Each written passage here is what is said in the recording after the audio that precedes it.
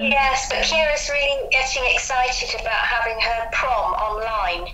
A virtual visit for mother and daughter, repeated around the country as care home doors remain locked against the outside world. The important thing is that you're safe, so... Oh yes, yes, I feel quite safe here, yes.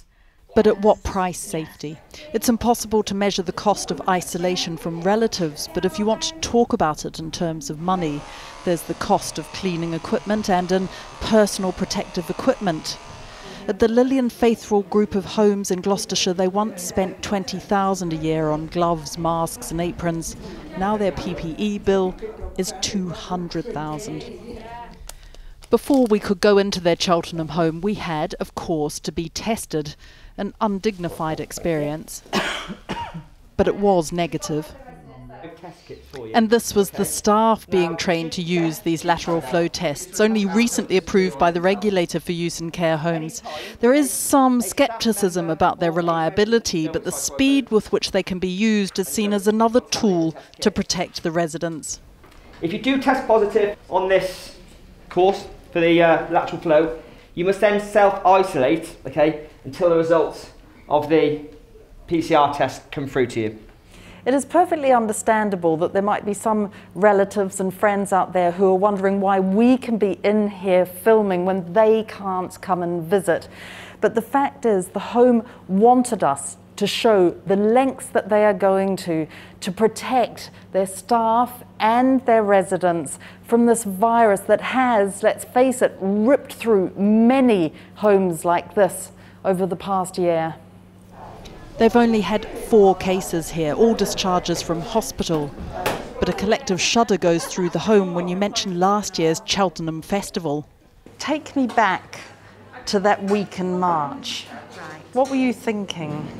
What was I thinking? I was thinking, my goodness, all those people are going to come into our town from abroad, from all over England, all over the UK. I felt they were going to bring infections with them, so I thought it was really important that we closed down, and that's what we did. You're comfortable there? You've got enough space?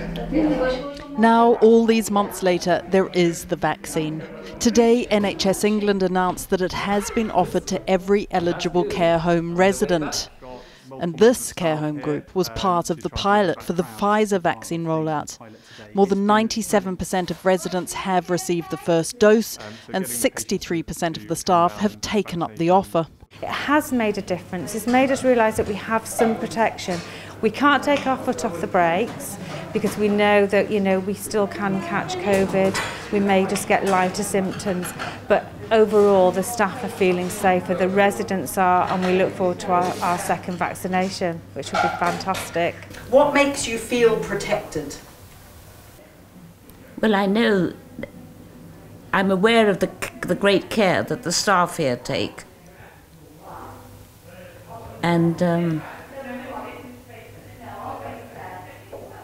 what makes me feel protected? And I pray, and I pray especially for the NHS. I think they need strength at this time. We've had the first jab, okay, I know it's not 100% fully, but I've got that security and knowledge that I'm safe to a certain extent. And yeah, it was safe. But you weren't worried about the virus before the vaccine? You weren't worried about being infected? No, because we've been in what they call lockdown. And when the families weren't allowed in or anybody wasn't allowed in, it was straight down, done, finished, which is brilliant. The blow of lockdown perhaps softened by pre-lunch drinks in the bar donated by a local business. Am I keeping you from your sherry? No, you're not. Well, you are, but don't worry about it. That's right, go and get your sherry. You sure? Yes. Okay, thank you. For that. But he told me he longs for a hug from his family. And the most pressing question now is, how and when can care homes restart safely those longed-for visits? We don't know what the answer to that is today, but I think it's perfectly right to be asking the question, and we'll be pushing government and local government and others to help come up with a timetable, to come up with a kind of route map that very clearly tells people when visiting can happen again in a meaningful way, indoors, where they can be in close contact with the people that they love. Betty? Here, though, they say now is not the time to take their foot off the pedal. so virtual meetings for the moment. It's nice just to see one another and have a chat. Yes. Yes, and it's better than a letter. It's a huge difference. It is, or a phone call. It makes a huge difference just to be able to see each other, doesn't it? It does. Yes, it does. It's magic, absolute magic. And if you want to hear more from Victoria about the pandemic, vaccines and deniers, then tune into a new episode of the Channel 4 News podcast, The Forecast, out today. Find it on our website or on all major podcast platforms. Well, now, Scotland's First Minister, Nicola Sturgeon, has been under pressure to explain the slower speed of the vaccine rollout in Scotland. Although she insists plans to give the jabs to everyone over 80 by the end of this week is, quotes, ahead of schedule. Our chief correspondent, Alex Thompson, is in Glasgow. Alex. Yes, First Minister under pressure, and not a little miffed. The pressure because there was a sudden, quite significant fall in the number of Scots getting the vaccination on Sunday. She said she couldn't explain that. She was looking into it. Miffed on two fronts, really. One on the issue of data of the vaccine getting into Scotland, and the other of care homes. We'll come to that in a moment. On the issue of that data, she says, quite blatantly, she sees that the UK government is apparently freely giving out some of this data, leaking it, if you will, to sympathetic elements of the English unionist press on the one hand, but telling her she can't talk about it, which means she says she can't tell the story about vaccinations in full in Scotland. Some positive news for the Scottish Government today, though. He's got some pictures here showing the first public mass vaccination centre, this one in Aberdeen, another one down at another exhibition centre in Edinburgh. But of course, this will be seized on by her political opponents. They'll say, well, this has been happening in England for some time now. Why, once again, does Scotland appear and have that perception to be lagging behind? Well, at her First Minister's press conference today, I put that to her because everybody agrees, including the Scottish Government, there are discrepancies in various statistics and in the timings of things like those vaccine centres. So if she'd made mistakes, what were they? She wasn't getting into that, but she was returning to her central theme, the strategy, which she believes is right, and the Chief Medical Officer backed her up, of getting the vaccine first and foremost to the elderly in those care homes. That's what she said.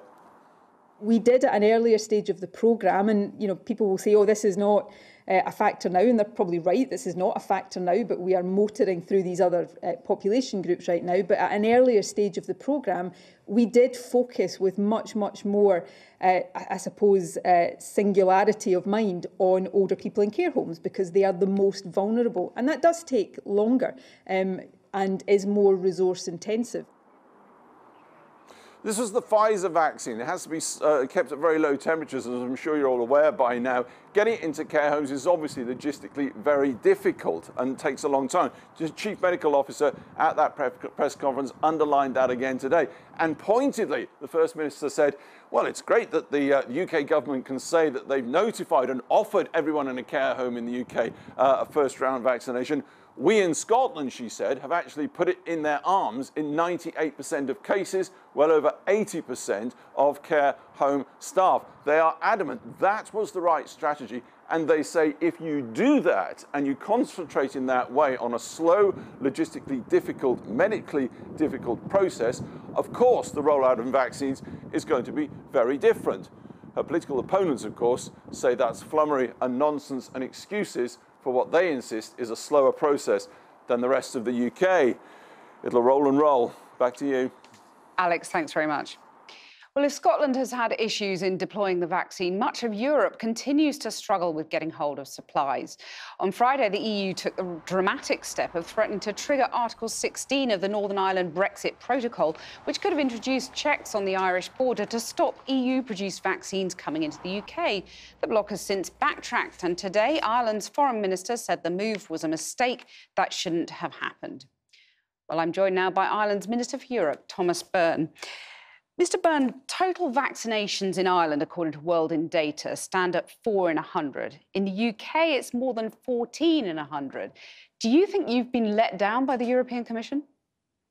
No, I wouldn't say that. I think we're glad that we've entered into a joint purchasing agreement. I think every country in the world has had difficulties with various aspects of the pandemic, and Britain is no exception. Ireland's no exception.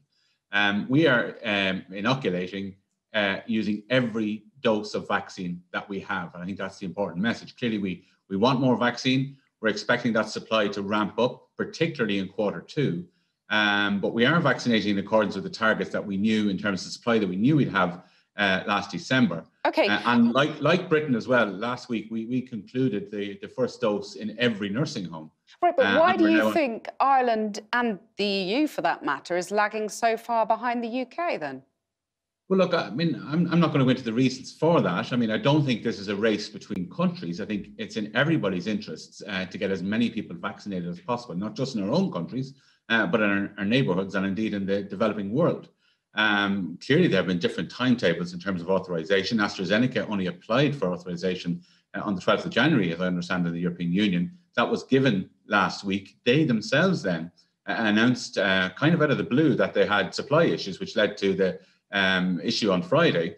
But that was because they had supply issues, because they had contracted. So is it their fault rather than the European Commission? Because the German newspaper Die Zeit says that this whole fiasco has been, quote, a good advert for Brexit. Do you disagree with that?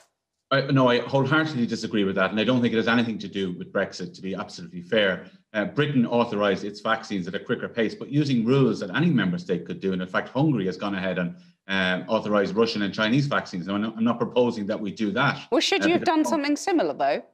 Well, we don't have the data. Well, I think as a small country, I think the idea of the European Commission buying on behalf of all of the member states suits us, that we don't have to start jockeying for position with larger countries. We're part of a bigger purchasing arrangement. Right. And certainly the rates of vaccination in Ireland compare very favourably within the European Union. OK, but you make the point that it's not a race between countries, that, you know, no one's protected until everybody's protected. So would you like the UK to send Ireland any surplus jabs in time then? Well, I understand that there's no offer for surplus jabs at the moment when there is a shortage of supply. So I think we will all actually have surplus jabs. The European, when you come into Q2 and particularly Q3, the European Union has bought, just like Britain, has ordered many more times vaccines than we have people in the European Union. Well, would you like some from the UK now? I know that's not specifically on offer, but what would you say to Minister? It's a hypothetical question. It is not on offer. We wish Britain well. We want to get as many vaccines into our citizens' arms as possible, and we're using all of the supply that we get. And that supply is going to increase in the next while. Right. Yes, it would be great to be a bit quicker about it. Absolutely. I don't deny that at all. But we expect that we will be fully on track and moving into the under 70s once you get into Q2. Yeah. But like Britain, we've just completed care homes as well. I mean, Britain has only passed that milestone now, and that's a big achievement. Okay. And it's very hard to do with COVID, but we've done that too. How shocked were you when you learnt on Friday, well, the Taoiseach learnt that the European Commission planned to invoke Article 16, overriding part of the Brexit agreement? How shocked were you when you heard about that? We were very surprised, to say the least.